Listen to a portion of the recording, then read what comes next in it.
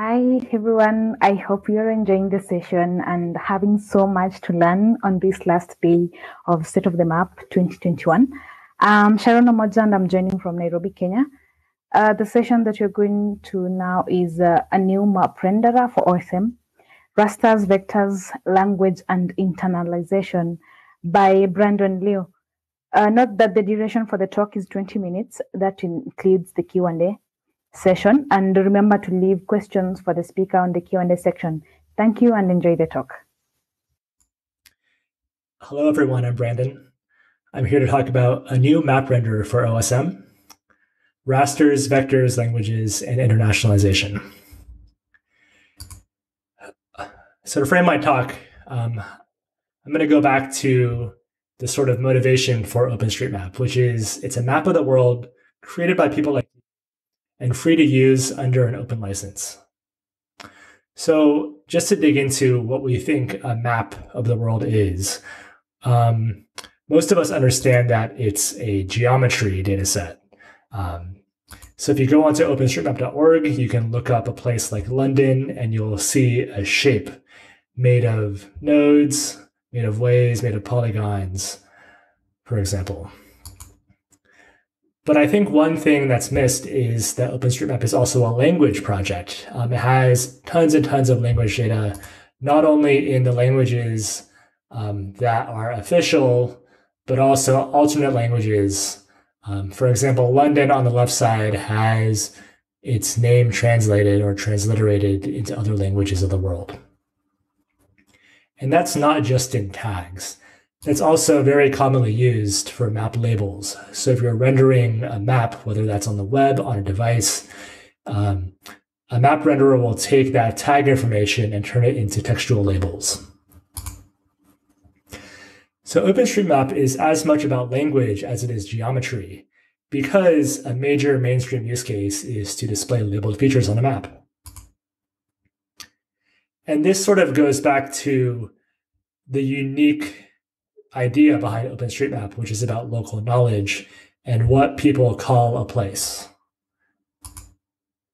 For example, in this example of the Chinatown in New York City, there is official and verifiable on-the-ground names in both Chinese and English for streets. That also applies to POIs. If you see this McDonald's, it has all of its signage actually in Chinese.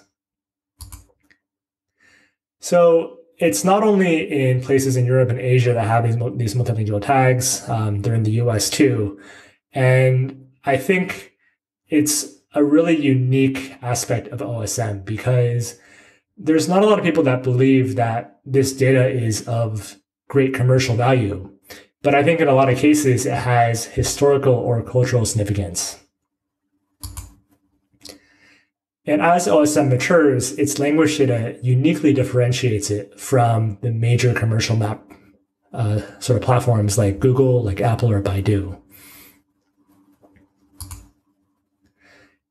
So for comparison, I know OpenStreetMap gets compared to Wikipedia a lot, but for Wikipedia, it takes a very different approach, where each language is siloed off from each other. So there is an English Wikipedia, there's a Spanish Wikipedia, there's a Japanese Wikipedia, and those are all totally separate.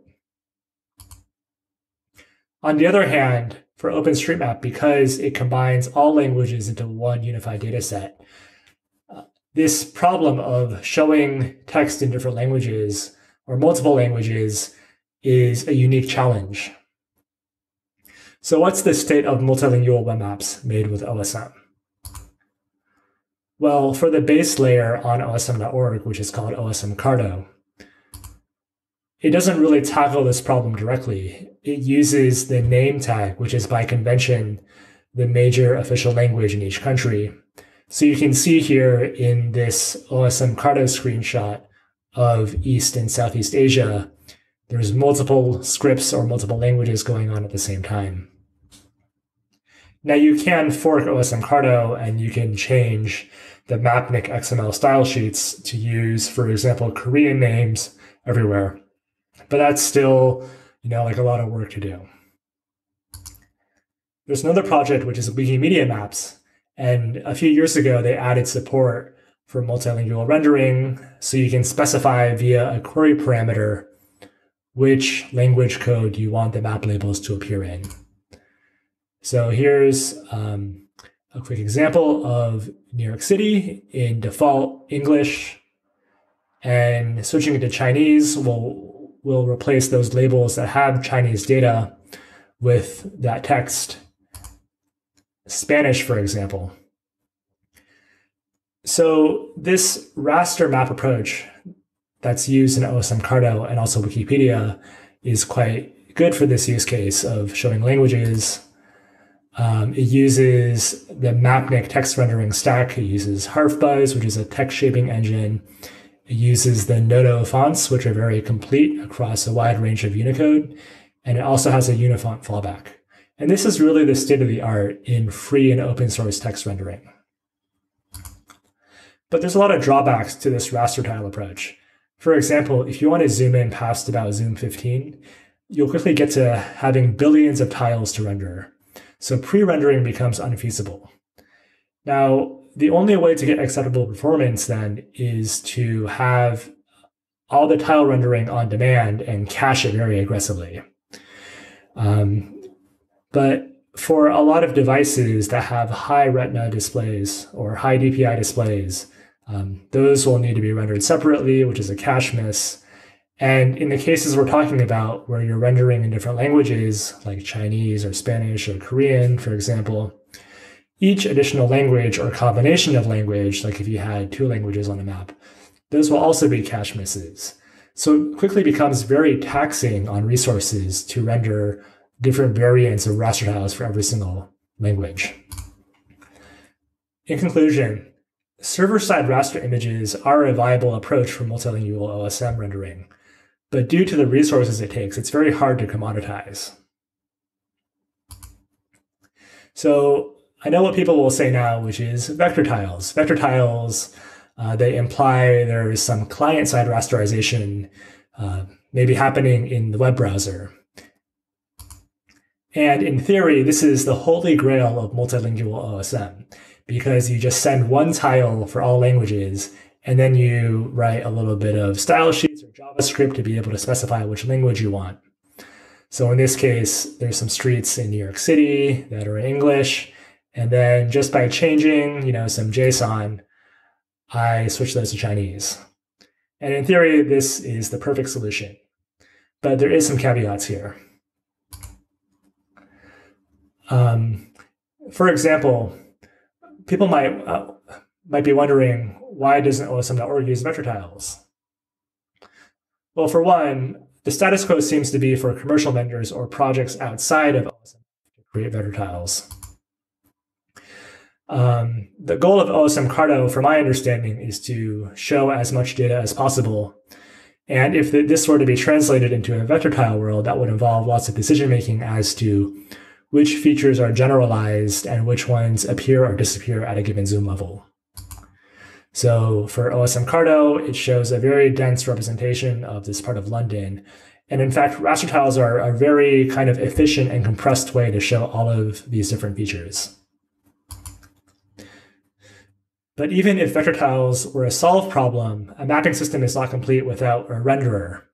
And this is the part that I mostly want to focus on, because I think there is some interesting caveats that I want to go into. I'd say the de facto standard for vector tiles on the web is Mapbox.jl.js version 1. It's ubiquitous now. It's used by other commercial systems such as Esri and Microsoft Azure.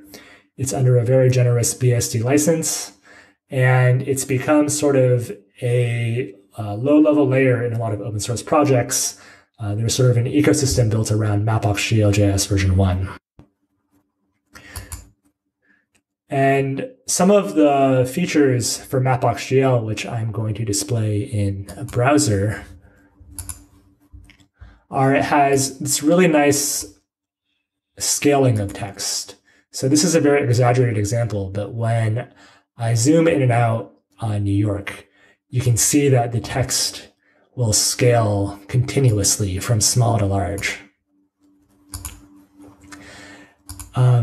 And what's interesting about that is that sort of behind the scenes, it uses sign distance fields to achieve that. So all of the resizing is done inside of a GPU shader. And this is what, the glyph atlas looks like under the hood. But in my experience, this approach to rendering text has some drawbacks for internationalization. For one, any sort of writing system that has much more detailed glyphs, such as Chinese, is going to look quite different.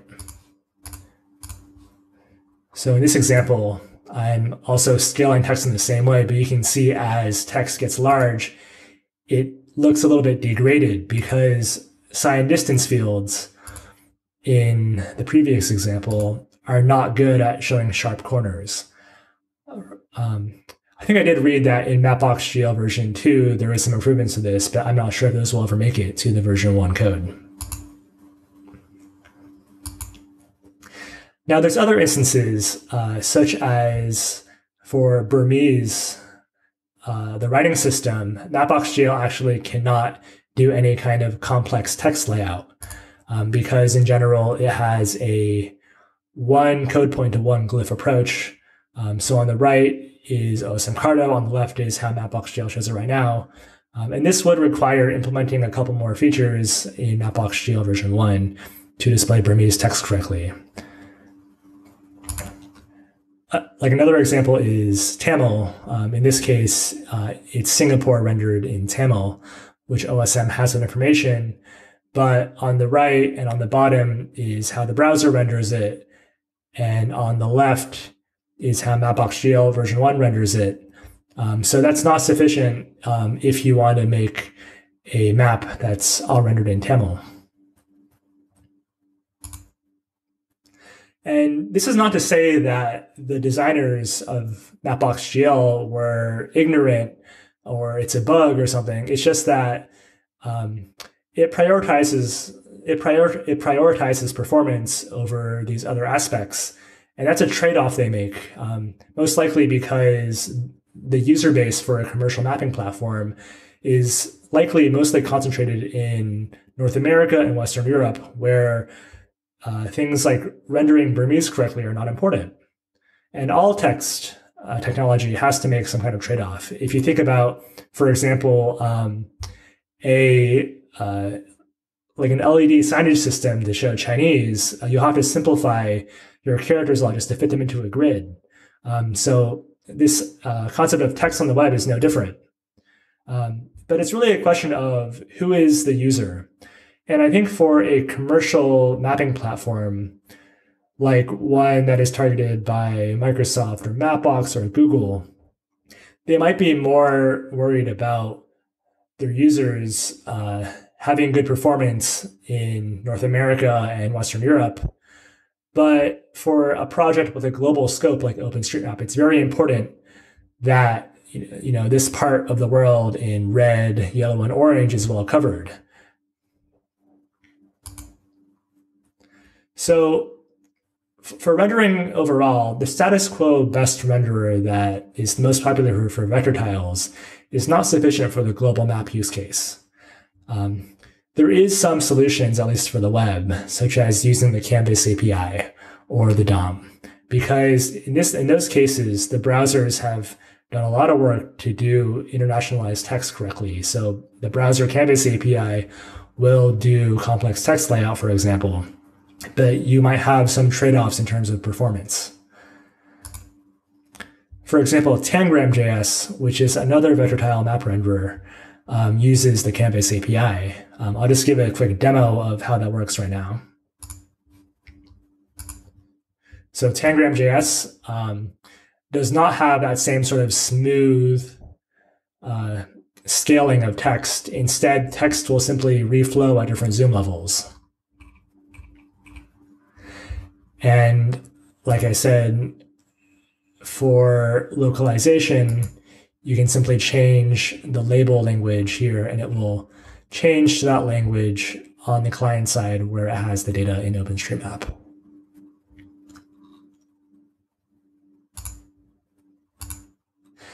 Now, I'm also working on an even simpler map renderer called Protomaps.js. It uses some of the same ideas like Tangram for canvas text, which supports many more languages. And the goals behind it are it's single-threaded, it's less than 20 kilobytes right now, gzipped, and it uses pure canvas without WebGL. And this works directly as a leaflet tile layer. It is, however, very early stage and incomplete. It's on GitHub, it's open source. I'll give a quick demo of how that works right now. So in this example, this is protomaps.js rendering Taipei, and you can see that this text simply works like your old-fashioned leaflet map. There is no continuous zoom smoothly between different zoom levels. It's kind of snaps between each one. But at each zoom level, it will render all of the text using the Canvas API, which does do shaping for languages such as Tamil, Burmese, and other sort of South Asian and Southeast Asian scripts. It also has pretty high quality text rendering for Chinese script. Now, like I said, this is all on GitHub under the protomaps org, protomaps.js.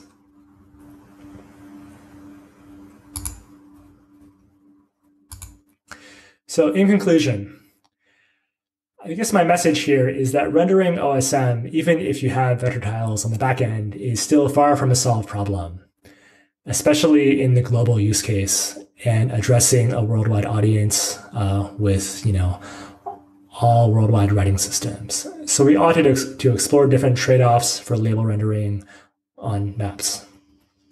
And I think for the reasons I mentioned early on, new approaches to rendering are essential to the future of the OpenStreetMap in order to show off all the great multilingual information that is inside of OpenStreetMap already. So protomaps.js is my personal attempt at a vector renderer. It's still quite bare bones. There's a lot of improvement to do with things like smart label layout and line labeling, for example. But there's plenty of room to build your own. If you're inspired by this talk and you want to start writing your own vector tile renderer, I'd be happy to brainstorm with you. You can find me at Beatdown on GitHub, Twitter, or you can email me at brandon@protomaps.com. Thank you. Thank you, Richard, for the amazing talk and great insights on vector tiles for OpenStreetMap. I will jump into the questions section, and we have quite a number of questions. The first question is: people won't use OSM in places where the text does not get rendered nicely, which attracts less developers who will have the knowledge to make the text render nicely. Okay. Are you able to hear me okay? I think this sort of ties into a lot of the conversations within OSM about sort of making it a globally scoped project. And I think one aspect of that is to make sure there's not an artificial boundary that would exclude certain languages or writing systems from being first-class citizens inside of OSM. So I think that while it's true that a lot of these language communities are not yet on OSM, I think it's important that we think about these technical aspects to make sure that it's eventually going to be possible to support those. Oh, great. The next question is, how accurate are translations in the platform you presented? Do they specialize in specific languages, or do they have accurate translation in certain languages than other languages? All of the information that I showed is in OSM already. In my experience, there's a lot of formatting issues because the fact that showing multilingual text is hard. So because the main consumption point for a lot of OSM is web maps, and because it's been so hard to surface that information, I think there's not been a lot of attention. There might be errors. So part of my motivation is to be able to expose more of this great information so we can make the quality of translation or transliteration better. Okay.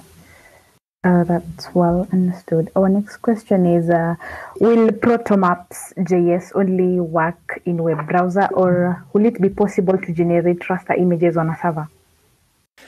It's focused only on the web. It's technically possible to run this web code through Node headlessly on a server, but I think the Mapnik approach, which uses sort of the best-in-class libraries such as Harfbuzz, is superior technically. Right now, I'm focused only on the web browser. Okay, great. Our next question is, could MapLibre integrate protomaps for labels of complex scripts? I think it's an interesting question. It has a lot to do with what is the direction of projects like MapLibre or forks of Mapbox.gl as open source projects. From my understanding, there's a lot of design choices and user experience choices, such as labels that can scale smoothly or labels on curved paths that would be very hard to change the entire implementation of text. So I would look more at renderers such as Tangram or Protomaps.js or OpenLayers, because text is such a fundamental technical challenge that your renderer has to be sort of based completely around your design.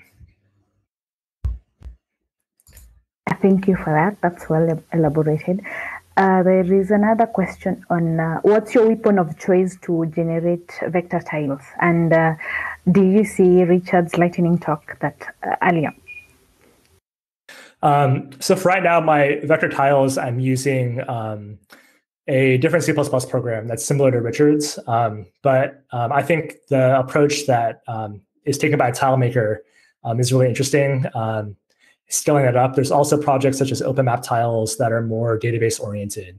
And for Protomaps.js, the goal is to be an open source front end that's compatible with any backend or any tile source that uses sort of the standard MBT tile format that's supported in things like PostGIS. Great. We still have so many questions lined up, so we'll just go through them so fast.